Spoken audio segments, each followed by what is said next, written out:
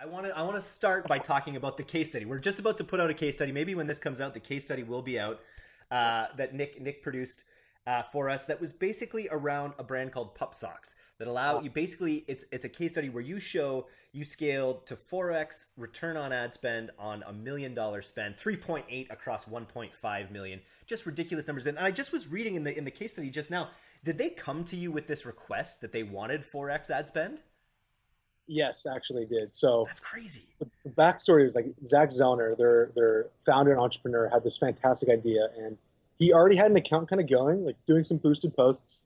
And I've talked about this before, but he basically said, success to me is 4x at $1 million spend. And we all looked at each other internal. Like, I know Taylor, our founder, was looking at me. He was like, "Can you do this?" I was like, "Of course I can do this. Let me get my swing at it. Let me get my team at it."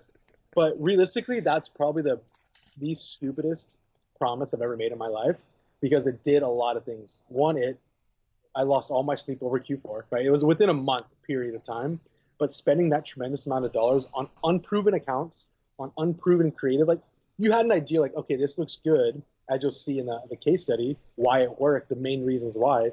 But if we weren't pulling the right levers as we needed to like the tactics all the way to get to that much spend, not even, let alone the return, just to get to that much money is insane.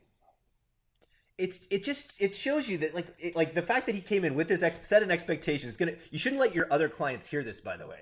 You should be like, oh, just be like, well, get Shaq to do eight times ROI.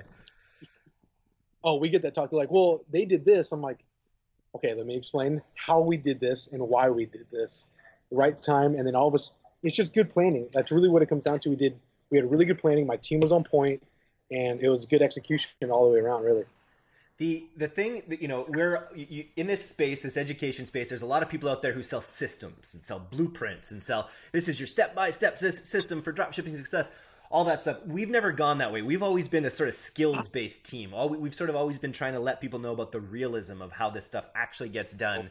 And then reading your case study, it was like, it's sexy because it's an amazing story, but it comes down to mass systematic testing.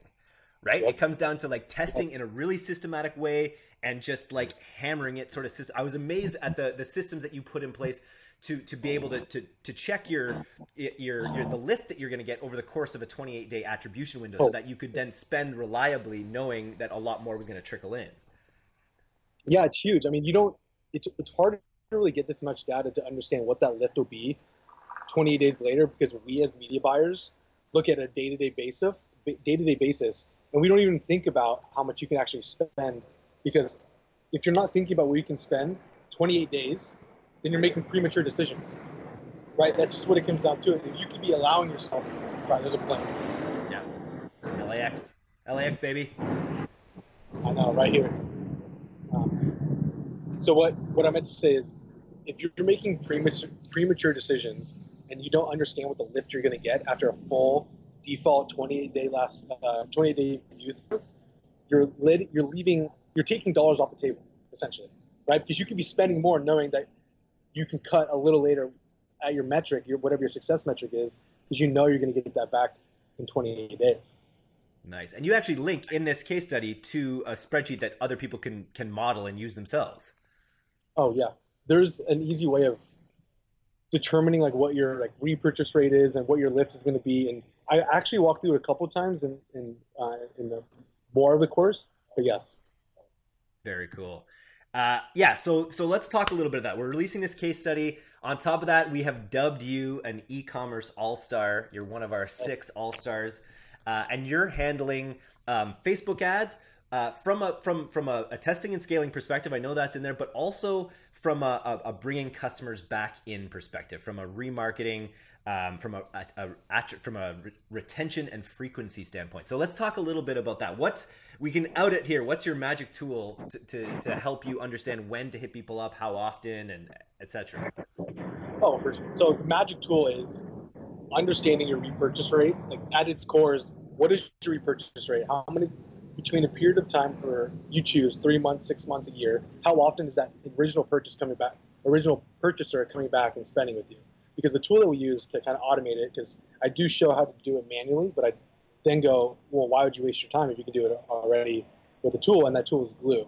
So Glue is this magical gift that they've given us to determine how often someone's going to buy, at what point are they going to fall off, and then what kind of message should you be communicating with them? Because if you have one consumer only spending a certain amount of dollars with you, they need to be treated versus someone who spent hundreds of thousands of dollars with you, right? That's the biggest takeaway, is using this tool to its best ability and building specific communication funnels.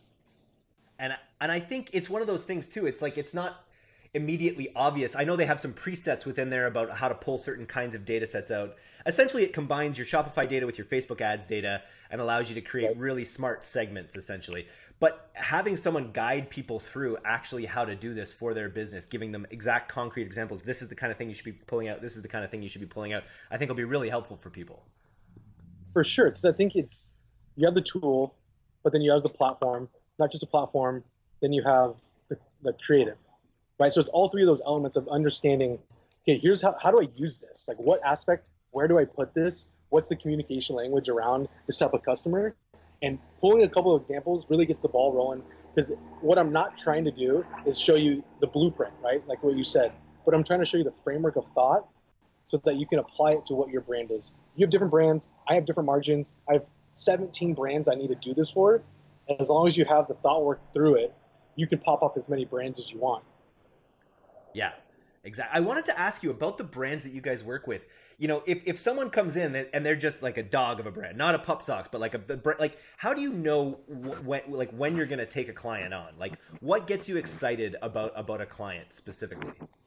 Okay, great question. So this is actually a question I get asked a lot from a lot of